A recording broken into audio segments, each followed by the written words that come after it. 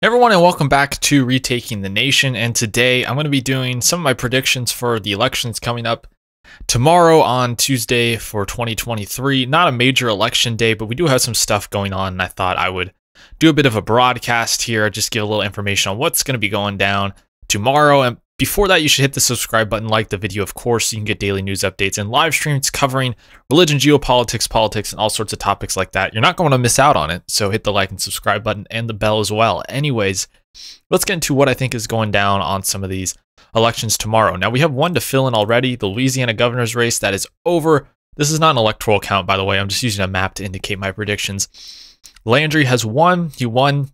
We didn't need a runoff, so Louisiana has flipped from Democrat to Republican. Republicans are eyeing at Kentucky, of course, to flip that seat. We're going to get into what I think that one will end up being. And we have a ballot initiative in Ohio, a Supreme Court race in Pennsylvania, and then some state legislative races in Virginia and New Jersey. So let's go to some of these lesser races here. In New Jersey, I believe that some of the seats will flip Democrat.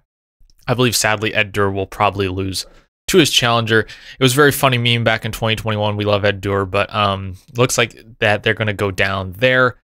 In Virginia, let's talk about, we have the state Senate and state House elections. Now, for the Republicans, they just need to tie the Democrats to actually get an advantage, because Winsome Sears is the lieutenant governor and she breaks all ties. I'm really torn on this one. Republicans have actually performed well even in 2022 in Virginia, and early voting data looks good for them, cautiously optimistic.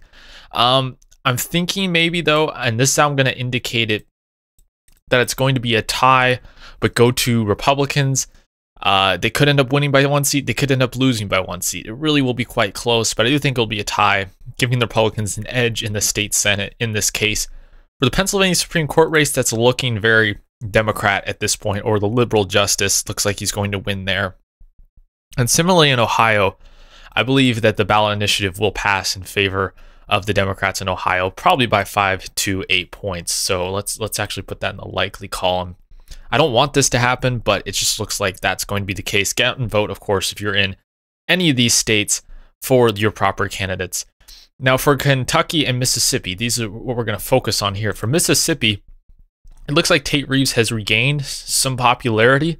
Brandon Presley is running this sort of faux moderate campaign. You can see him not even using, Democrat logos or anything like that. So he's doing his best to try and hide the fact that he is affiliated with the Democrat Party. And he's only led in one poll, and that poll is quite old. You're looking at a 10-month-old poll. Tate Reeves has led in every other poll, even in, Dem internals. I just don't see Brandon Presley pulling this one out. I think Tate Reeves will win, albeit by a closer margin than it should be. I think 5-point win for Tate Reeves is probably what's going to happen, like a 52-47 sort of win.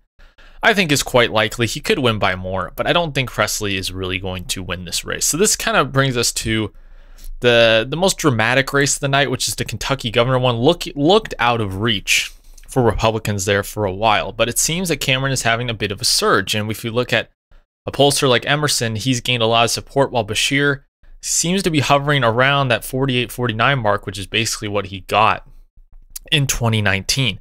Remember, he barely won that race. So I don't think a Beshear win by like 3 to 4 points is really even likely. I do think that it's going to be down to the wire no matter what.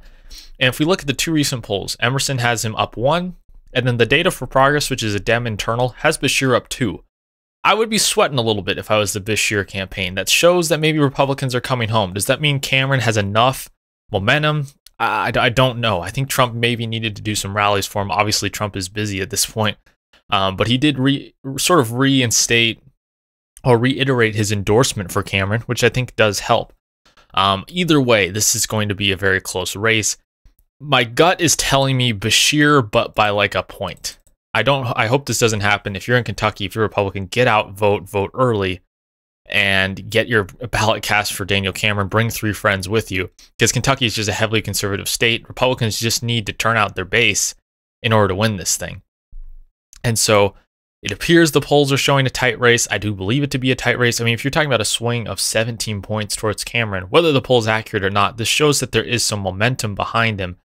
And as the likely voter sample has increased, it shows that Cameron, could be surging. I think it's going to be very close. I think it's going to be called later in the night, sort of like what we got in 2019, but I do think there's a bit of an advantage here. So a bit of a mixed night tomorrow is what I see coming. I think Republicans will hold some governorships, maybe flip some state legislature houses, but then there will be some defeats in the Rust Belt, unfortunately, in Pennsylvania and Ohio.